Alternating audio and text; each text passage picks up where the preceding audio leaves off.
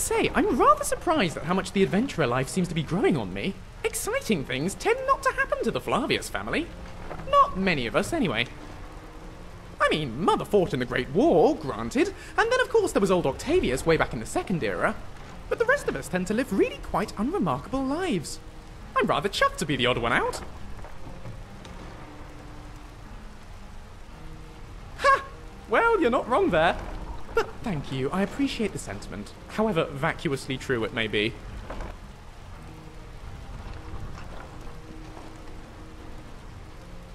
Oh, well now you're making me blush.